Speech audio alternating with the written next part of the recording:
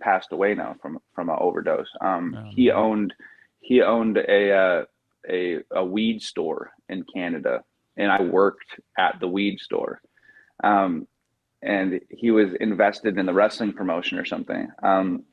So I used to work at the weed store, and like that's where I got the lowdown on like all of the dope shit, like the salvia and the kratom and like all the weird like legal substances, the spice and all that shit. Like Yeah. that was all coming through our store, and like so that's where I kind of got the DL on like all that shit. So smoking weed with like my friends just as a recreational fun thing became like a fucking way of life, working at like the weed store where like we were always fucking high. We were smoking weed before work, we were smoking weed fucking on During lunch work. breaks, on Sure. coffee breaks, like yeah, all